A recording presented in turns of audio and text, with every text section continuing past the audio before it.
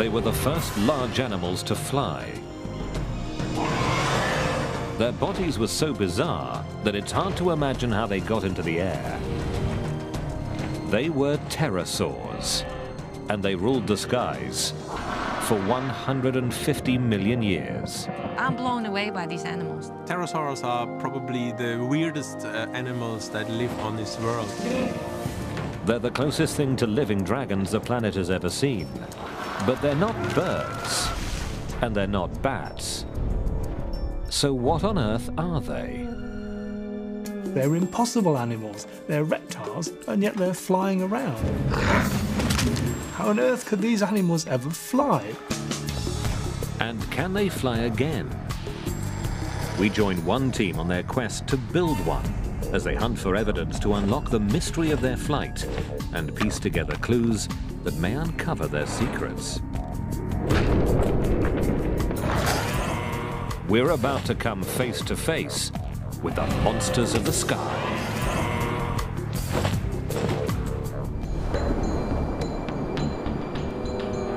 "100 million years ago, the Earth was a place in which many strange monsters swam and roamed. The planet was in the grip of giant reptiles, and the ancient game of hunt and kill played out on a scale we wouldn't recognize today.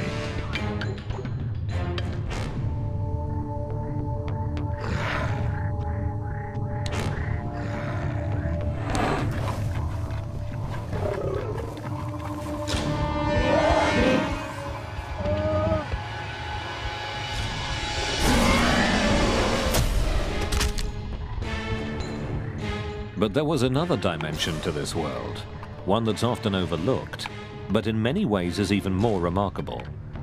Our planet was also home to some incredible and mysterious creatures. Flying reptiles, some of them bristling with teeth. Pterosaurs.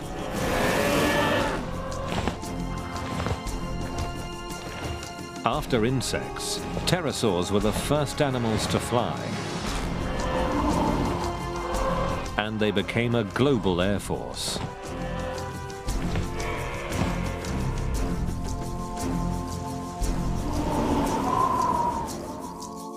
Pterosaurs appeared abruptly in the fossil record 220 million years ago. We still don't really understand how they evolved.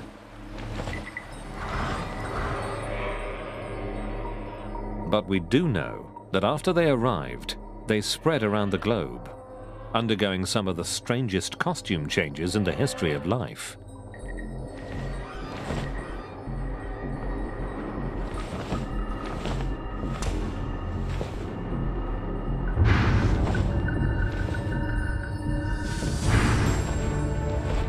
Some had short tails, others long. Some were as small as a sparrow. Others were giants.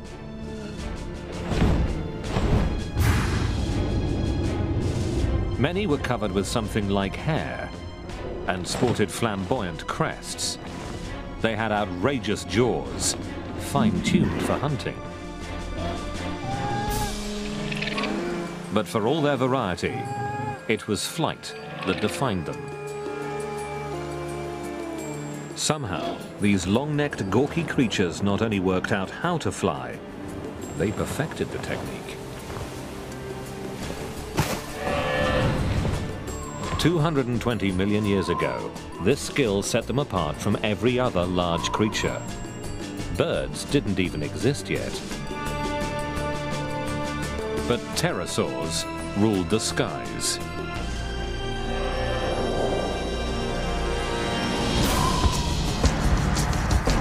We're only just beginning to solve the mysteries of their reign. What was it like in the world of the pterosaurs? How big did they get?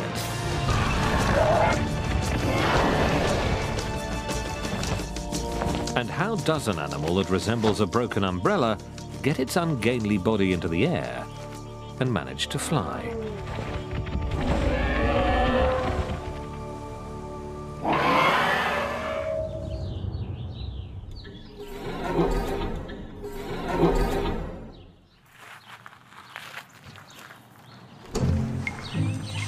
Hi, guys. Hey, Margot. Hey, how's it going? Led by Dutch engineer and Stanford professor Margot Gerritsen, one team will try to build a model, a lifelike flapping and flying pterosaur. And there are instructions for building a pterosaur. They're written in stone. You have to get everything from the fossil record. So it's fascinating to try to put it all together like one big puzzle. It was a beautiful design, something that's extremely hard to duplicate. It's going to be real challenging, Paul, because if you To work out how pterosaurs flew, we need to understand the strength of their bones and how they moved.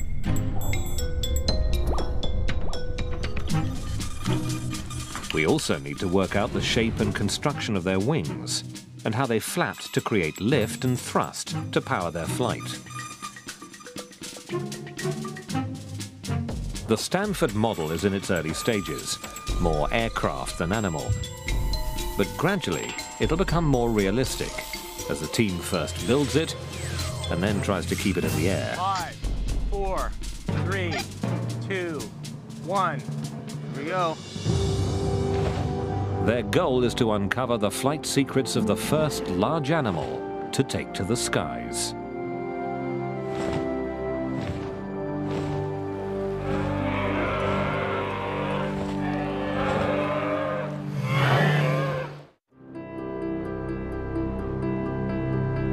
We used to think that birds and bats were the only big flyers in the skies. But a strange discovery near Solnhofen in Germany shattered this myth. This limestone quarry turned up clues about life in a shallow lagoon 150 million years ago.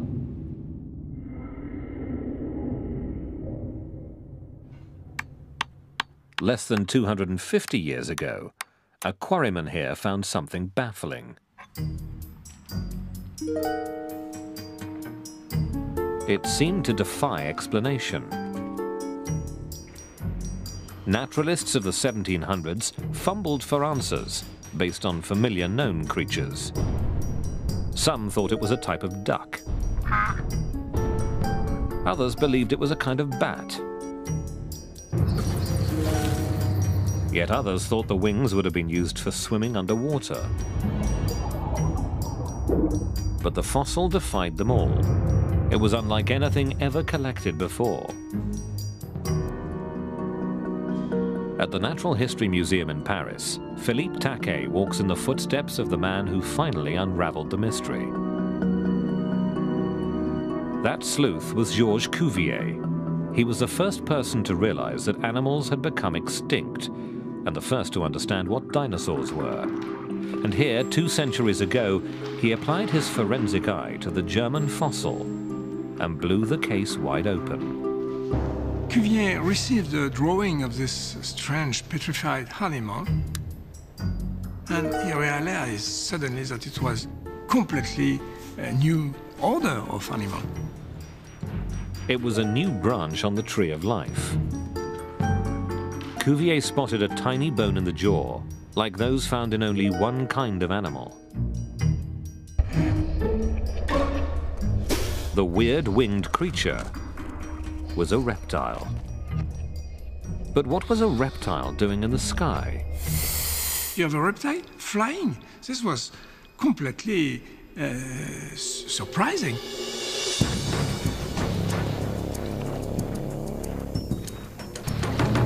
How could a cold-blooded, lethargic beast akin to a crocodile launch its bulk into the air?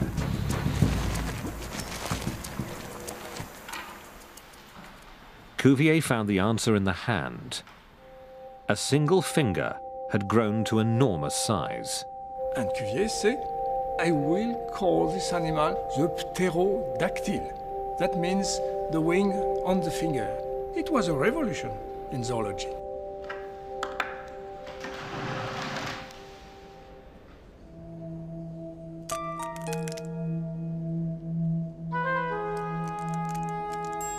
Cuvier could only imagine what it looked like when it took to the air.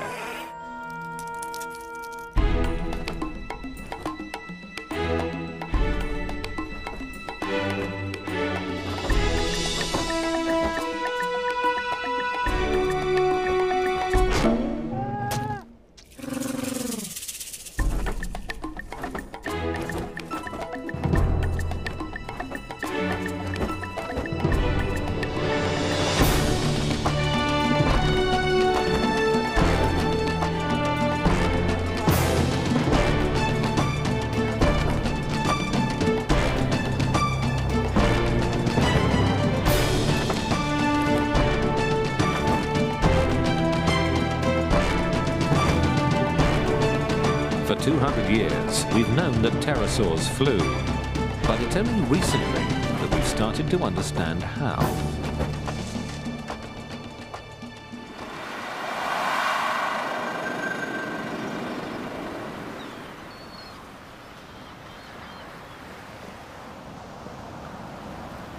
It's easy to overlook what an incredible amount of skill it takes to fly. To get answers about how pterosaurs did it, we can look at the wings of birds and bats. All flying animals use the bones of the hands and fingers to fly, but they do it in different ways. Birds have lost the fourth and fifth fingers. They take the first three fingers, and these form the supports for the feathers. In bats, it's a different story. The four fingers stretch and control the membrane, while the thumb is free. With pterosaurs, the little finger disappeared, and the ring finger was stretched dramatically. The signature weirdness of pterosaurs is this one mega finger that supported the entire wing.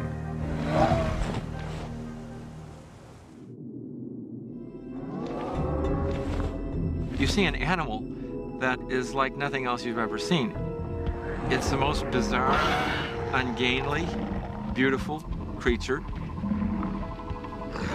I mean, it's flying with a finger. Evidence of that finger is elusive. Pterosaur fossils are extremely fragile. It's very rare to get a beautiful specimen of a pterosaur. Nevertheless, Paul Serino did it. A few years ago, on an expedition to Africa, he found a pterosaur where no one expected it. It's a pterosaur bone, probably a wing bone.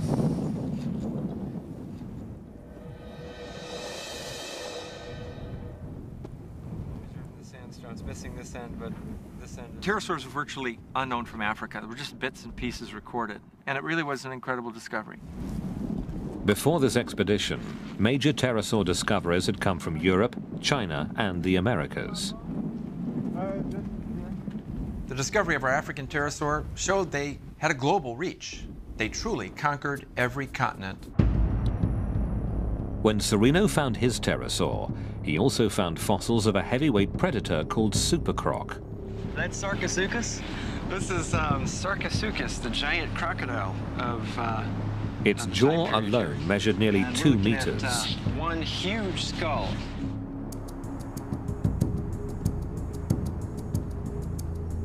Did pterosaurs clash with this giant? Each creature may have hit where the other was weakest.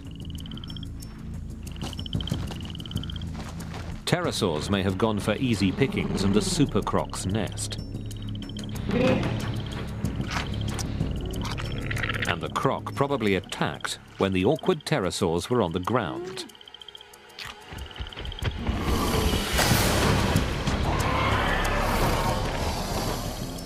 Investigators recently unearthed evidence of a similar conflict, the first of its kind ever discovered.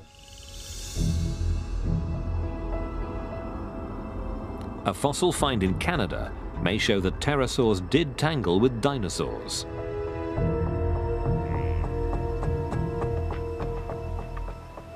Dinosaur Provincial Park was once a North American Serengeti.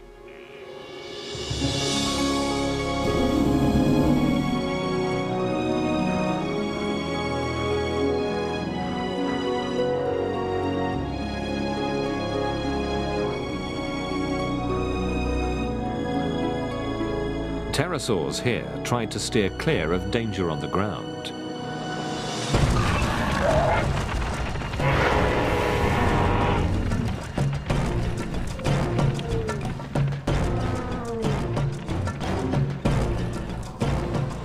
But they had to eat, and that meant landing.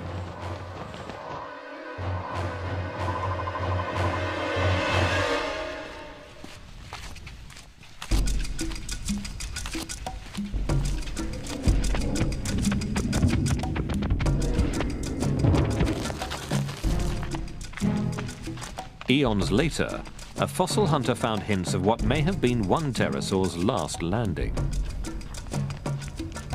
I walked around a corner and took a couple more steps and looked down, and there was this long, skinny bone. And I'm like, this is interesting. It was part of a pterosaur's megafinger, and fragile pterosaur fossils don't usually last long in the open air. Not only that, but the first bone led to several more. And then to an incredible discovery. A tooth from something like a velociraptor sunk into the pterosaur's shin.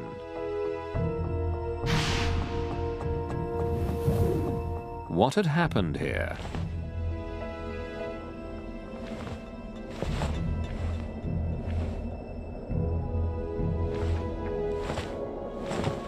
Below the pterosaurs, raptors were constantly on the hunt.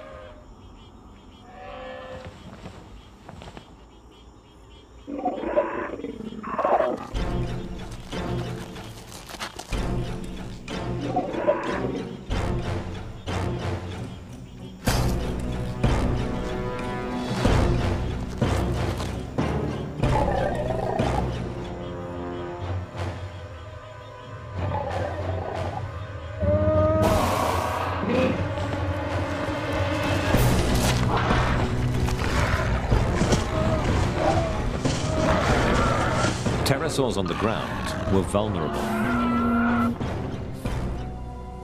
Their power was in the air. Flying was their ultimate survival tool. Pterosaurs dominated the skies, and they did this for 140 million years, which is a tremendously long period of time. Primarily they did this because they were the first to get into the skies. Before birds evolved, pterosaurs had the skies to themselves for 70 million years. They spread across the globe and morphed into a wild variety of forms. And aside from the power of flight, they all had one thing in common. Pterosaurs were incredibly effective predators. They could gobble up almost anything they could find. Their jaws tell the story of what they ate. We know of a lot of pterosaurs have no teeth in their jaws. It's quite possible that they were scavengers, and perhaps in some cases they fed on the bodies of dead dinosaurs.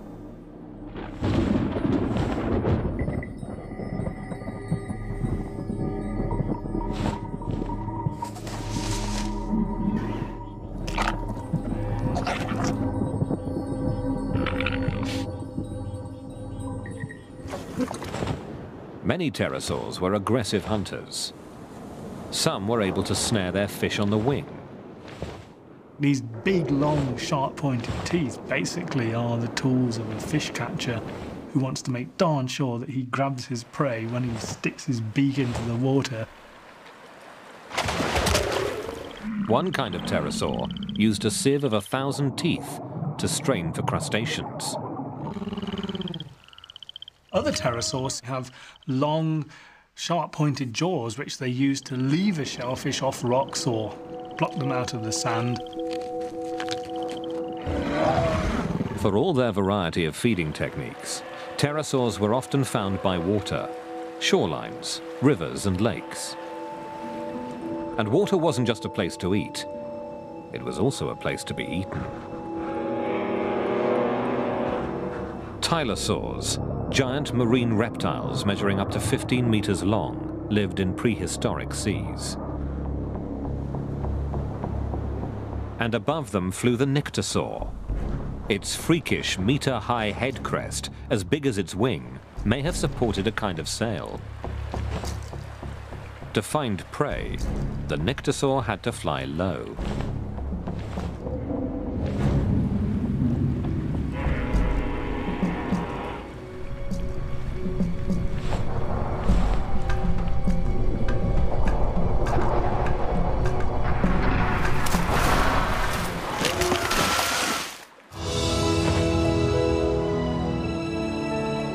But for every pterosaur ambushed from below, many more spread across the globe. The 5-meter African pterosaur cast its shadow on duckbills. It cruised over prehistoric turtles.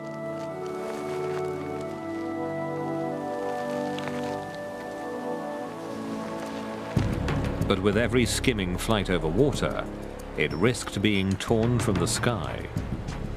So to avoid that fate, pterosaurs could not only fly, they could fly well, even at low altitudes. And the evidence of these aerial skills comes not from a new fossil wing, but from ancient tracks preserved in stone.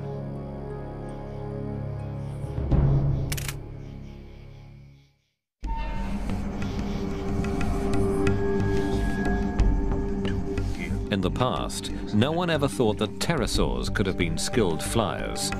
Their clunky bodies seemed to prohibit anything but gliding. But near Toulouse in France, a new piece of evidence has quashed this myth. 2 investigators examined the rarest of pterosaur fossils, not petrified bones, but fossilized footprints.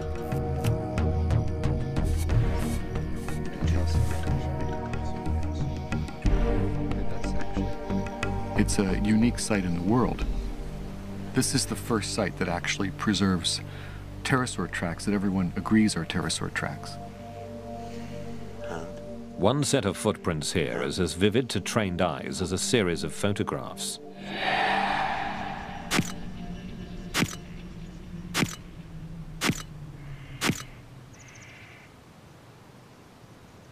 It's the only known record of a pterosaur landing, and how a flyer lands reveals how well it's able to control its flight.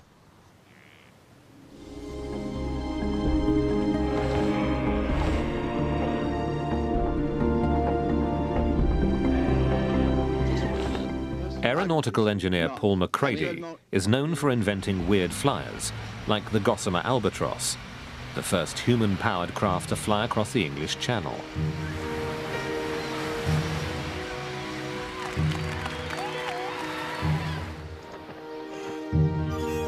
Captivated by pterosaurs, McCready set out in the 1980s to make the giant fly again. His team's biggest challenge was flight control, especially working out how to steer. Fossil expert Kevin Padian advised the project.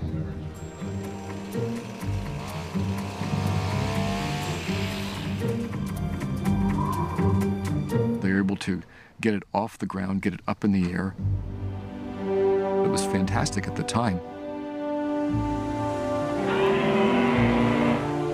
We now know that pterosaurs mostly relied on their incredibly sophisticated wings for steering.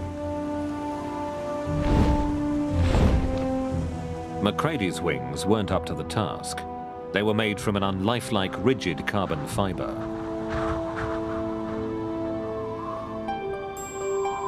His solution to flight control was aeronautical. He created an aeroplane in pterosaur's clothing.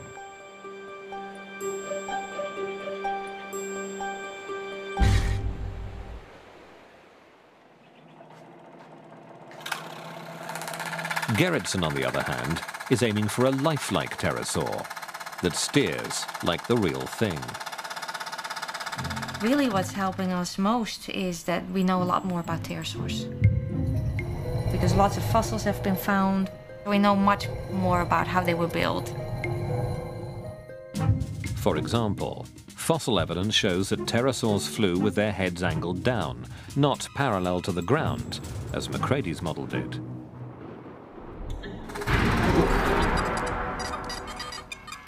A lowered head makes flight far more difficult to control, but that's how real pterosaurs did it.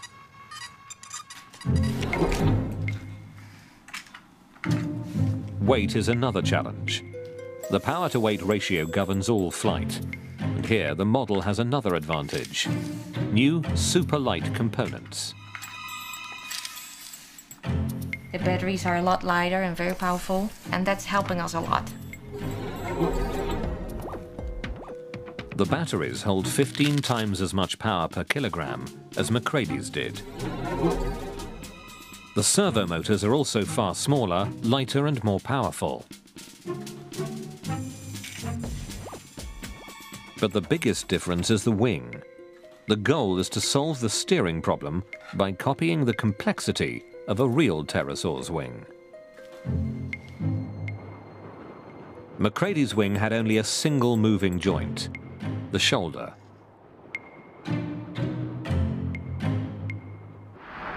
But this wing has 5 joints.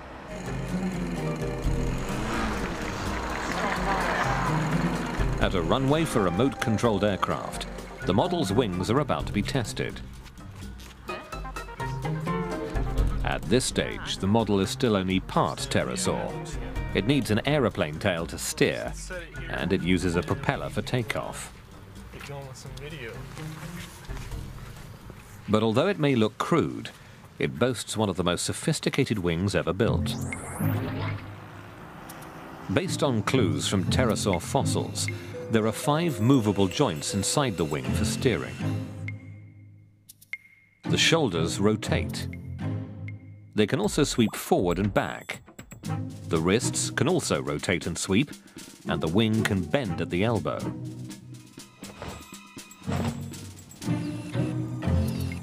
The object now is to experiment with these joints. That's the one thing that we're trying to figure out with this replica right now. Which of the joint motions are really critical for control? The answer was wired into the real pterosaur's brain, so Mike Luvara will have his work cut out for him. It is a challenge. It's certainly like flying a ball, and you got to keep on trying balancing on top of the ball. Okay, here we go.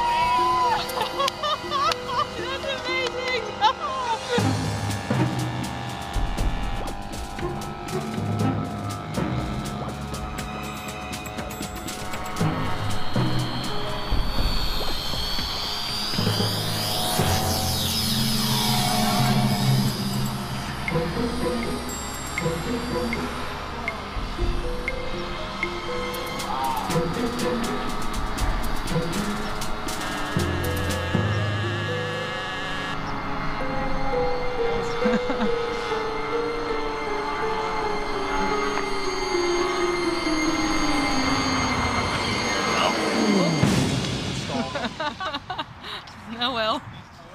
Luvara couldn't react quickly enough to keep the model in the air. I would have loved to make it all the way around, but I think we need to do a little more work.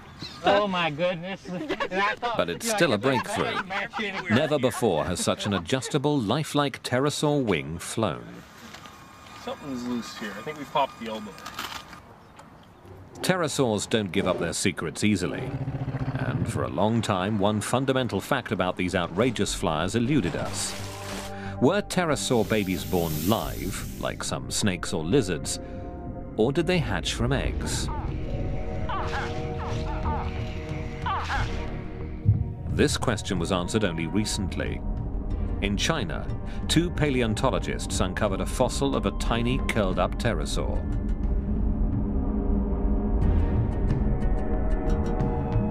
It was a pterosaur chick inside an egg. The discovery of the egg was probably the find of the century, because this tells us something about pterosaurs, about how they reproduced, of which we had absolutely no information before. It was pure speculation, and suddenly here we have an egg. This still doesn't tell us when young pterosaurs began to fly, but Dave Unwin has a controversial theory. Evidence shows that many baby pterosaurs died far from the nest. We find the fossil remains of these individuals miles out at sea. And the only way they could get there is if they were actually flying animals and they got caught in a storm, ended up dead in the water and were buried in the sediments at the bottom. Could pterosaurs have been able to fly right after hatching? Newborn birds and bats can't because they're awkwardly proportioned.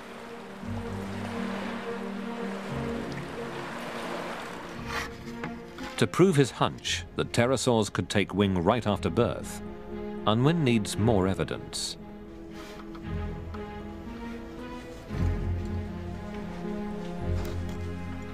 He's assembled a rare series of fossils, the same kind of pterosaur at 3 different ages.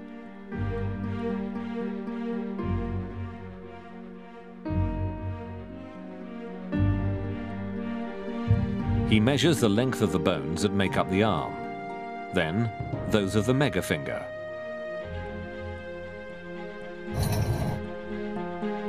Unwin finds that the arm and the megafinger grow at the same rate.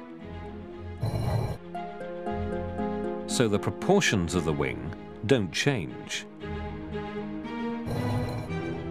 He also measures bones that have nothing to do with flying, like the beak, and finds that these proportions do change. So only the flight-critical bones keep the same ratio. The evidence about pterosaur hatchlings now comes together. They have all their forelimbs, they have their wing membranes. These tiny little pterosaurs could fly.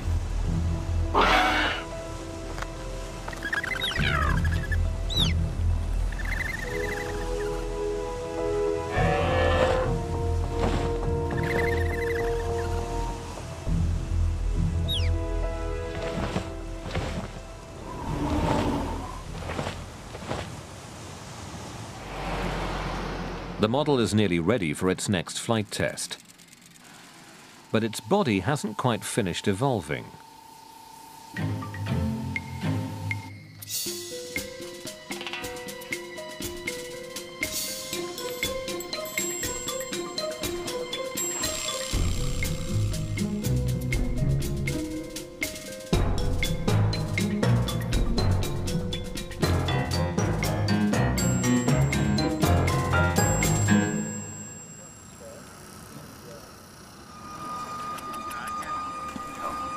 It looks so real.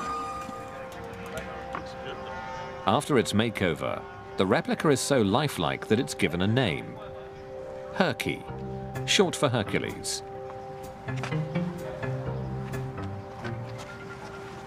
And now Herky gets an accessory. It's something that real pterosaurs never evolved or needed. A parachute. Pterosaurs were known for their weird head crests. This metal one is part of a system to keep the head pointed into the wind, as real pterosaurs probably did in the air. For this crucial test, a large remote-controlled aeroplane will carry Herky aloft and then drop him. You want to check it? This is going to be our first flight with fur on the wings. It could go unstable, but I think in generally we're going to be quite all right with it. This is close to being the weirdest thing I've ever flown. Herky must rely on Michael Luvara's reflexes. A real pterosaur had a big advantage, a flight computer, its brain. A new discovery suggests that its brain could make precise micro-adjustments of the wing many times a second. In a major breakthrough, recent X-ray scans of their skulls revealed faint imprints of pterosaur brains. Pterosaurs had huge balance organs that were able to measure tiny changes in pitch, yaw, and roll. A large part of the brain helped keep the pterosaur's eyes steady during quick maneuvers, a skill critical for hunting. Controlling flight also required gathering data from the wing as well as from the arm and leg joints that kept the membrane taut.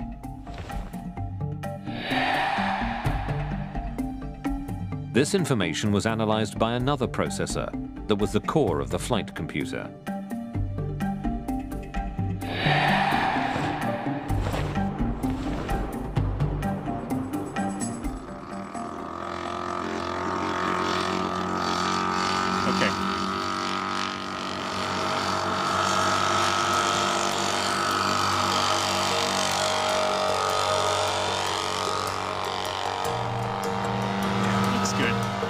With Luvara filling in for Herky's brain and a second pilot controlling the mothership, a gliding test of Herky's lifelike wing begins.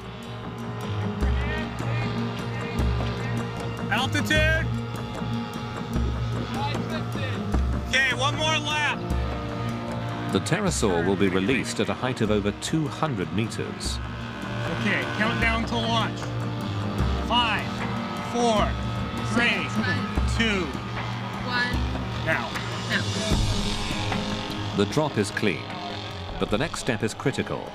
The head, pointing straight ahead for takeoff, must be angled down into a realistic position.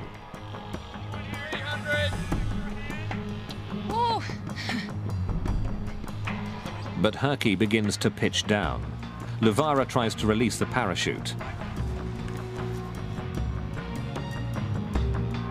It doesn't respond.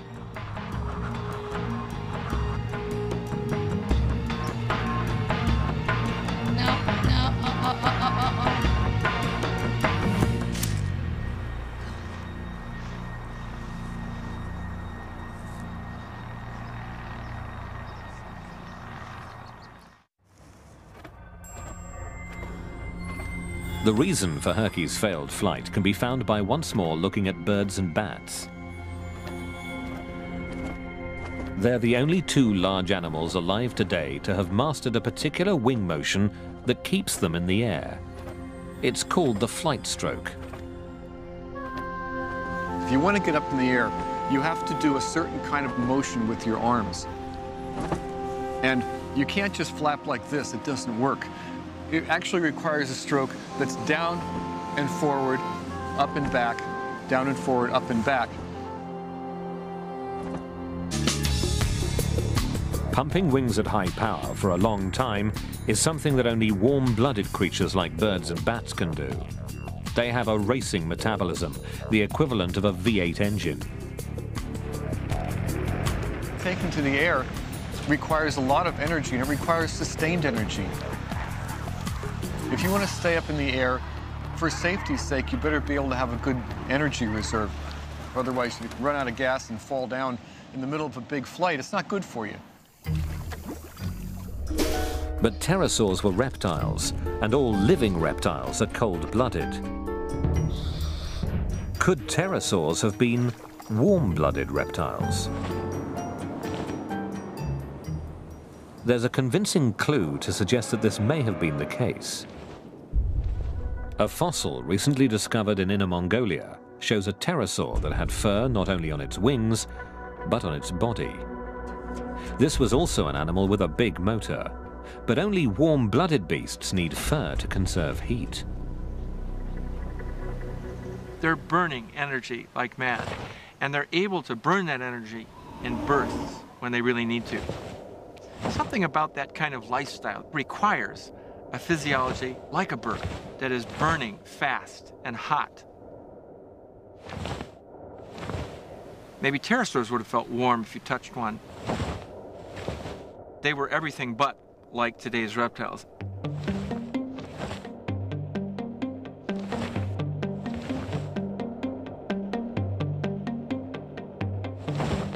Pterosaurs needed one more feature to execute the flight stroke. The flapping takes a lot of power. And there's a big wings, and it's flying at high speed. So we need a big motor. But a big motor adds weight, and analysis of the last flight showed that Herky was already heavy and descended too fast. Why? All this cosmetics that we put on actually took us back in flight ability. So to fly more like a real pterosaur, Herky has to look less like one. Newly shaved and in fighting trim, Herky evolves from glider to flapper.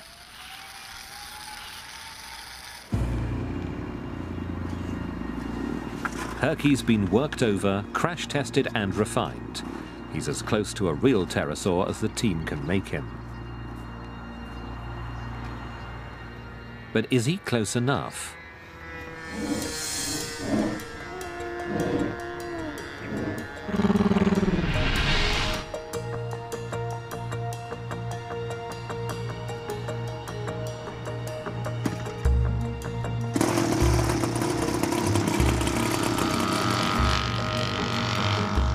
On a wing finger and a prayer, Herky takes off for the last time.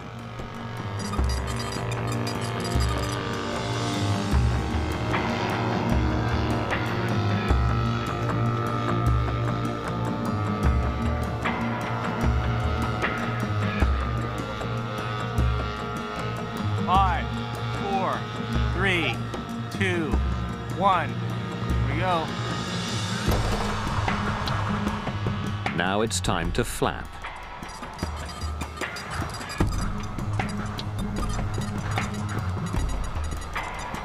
But after a single flight stroke, the wings jam. Herky's engine is too weak, and he can't even get his wings back to level. Luvara bails out. Shit worked. About 50 feet, 40, 20, touchdown. No, it doesn't look too bad. I think the parachute saved us. Yeah. I think we lost our clutch and gearing. Oh, that's it. Yeah, look at that. That's why it didn't flap. I think we were spinning the motor with nothing. Yeah, the whole clutch system came apart. How about that? Oh, that explains a lot. Well, that also Herky turns out to be a runt. Yeah. Later calculations reveal that his flapping motor had only half the power a real pterosaur would have There's an had. incredible load in the air. But Herky's wings have still helped to rewrite the book on pterosaur flight. A little bit of slop inboard. I don't know what that was. I'm really proud of the design of the wings. We built a wing that behaves beautifully in gliding flight. We can control the shape, and by controlling it, we can steer the pterosaur. So that's been fantastic. The real animals set an almost impossibly high standard. And it was only by building Herky that we've learned just how skilled they were.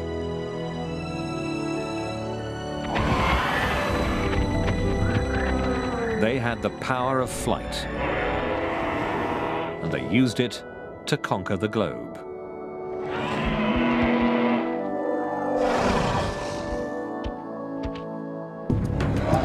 Tenacious hunters, they adapted to different diets.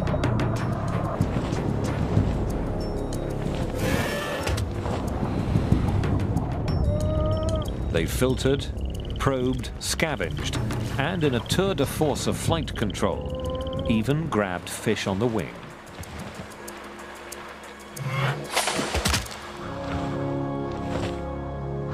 They were quite amazing. Compared to every living animal that I know, every living flyer or man-made flyer, I think the pterosaurs beat them all.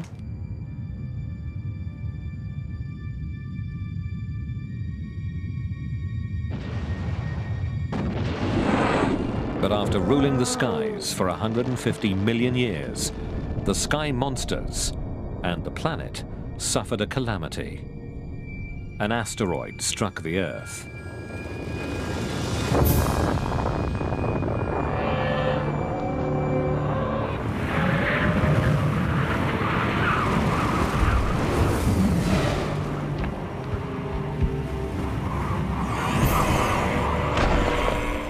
One theory suggests that the aftermath wiped out the dinosaurs.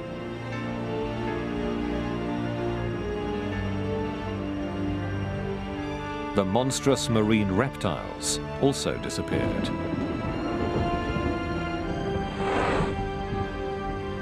And pterosaurs, the master flyers, were gone forever.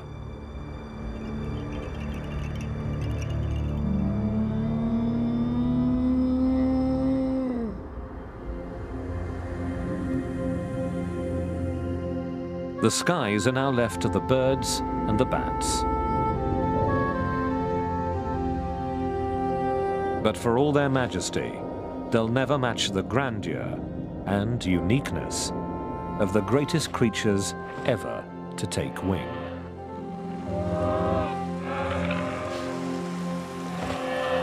Dragons, of course, are fantastical creatures. Jaws full of teeth, huge wings. These, of course, are myths, never existed, but there were creatures who had all this. They were huge, They had big teeth, they had claws, and they were the pterosaurs.